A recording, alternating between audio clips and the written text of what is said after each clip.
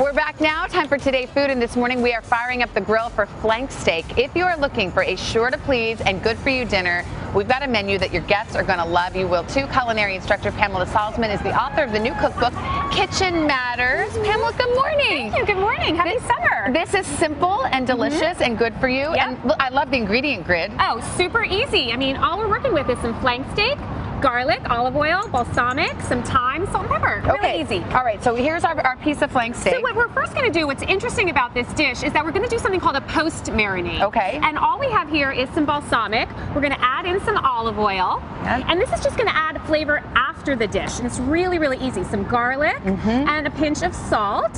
And we can whisk that up. You want to do that? Yes, I will. Go ahead. So we're going to whisk that up. And we're just going to set that off to the side. And after the flank steak is cooked, we're going to put that on. It just adds great flavor. So then what are we putting on the flank steak before we grill? We're just going to add some black pepper. That marinade then smells some good. fresh thyme, and you can just sprinkle that on. All right. Do you do both sides? I'm just going to do one side right now. Let me go.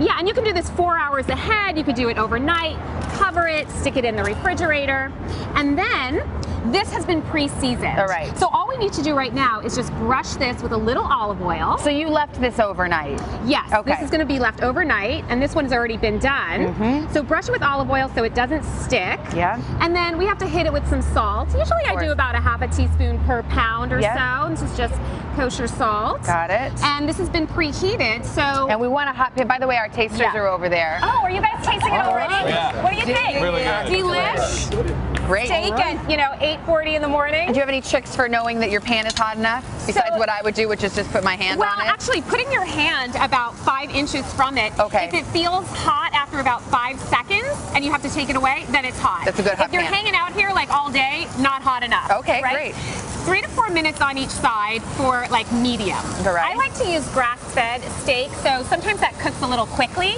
So you just have to be careful not to overcook it. Okay. This one's already done. So we're going to take this off, put it on your platter. Yes. Now we're going to take our post-marinade. marinade. Yeah, the post-marinade. Drizzle this on while the steak is nice and warm. Looks beautiful. Why do you do your marinade after, by the way? Well, sometimes I forget.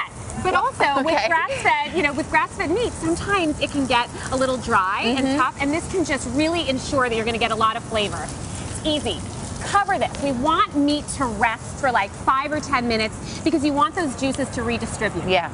After it's been resting, now we have to cut. Now, you can see the grain in the meat, and it's very tempting to cut with the grain, but we are not going to do that because that is a rookie move. Okay. Okay? We are going to cut against the grain. Are you guys following this? Did you already know? You know this. You know this. No rookies here.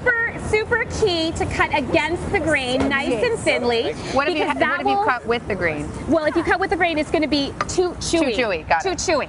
Okay. So we got that over there, and you guys are enjoying that. Yes. Love it. We're going to move on to our next dish. These actually go really well together. In fact, I think putting this flank on a bed of arugula, serving it with the eggplant, meal done. Yeah. Right? Lovely. Super easy.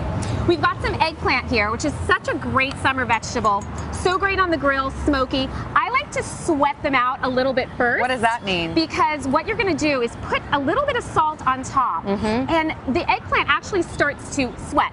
The salt pulls moisture out, you get some of that bitterness out, and then it also softens them up a little bit. 30 minutes. Once you start to see that beading on top, you can either rinse them off in the sink or just wipe them with a paper towel. You mean you just put salt on and they start sweating? Totally. It's like a miracle.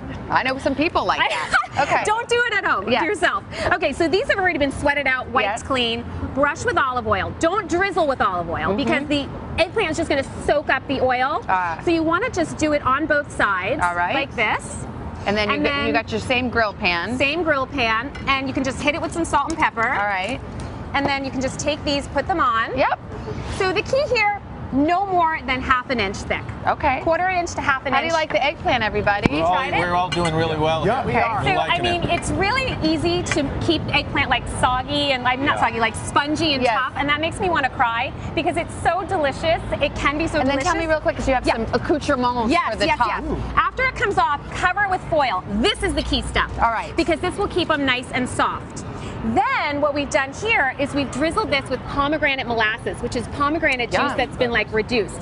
If you don't have pomegranate molasses, just use an aged balsamic. It's just as easy.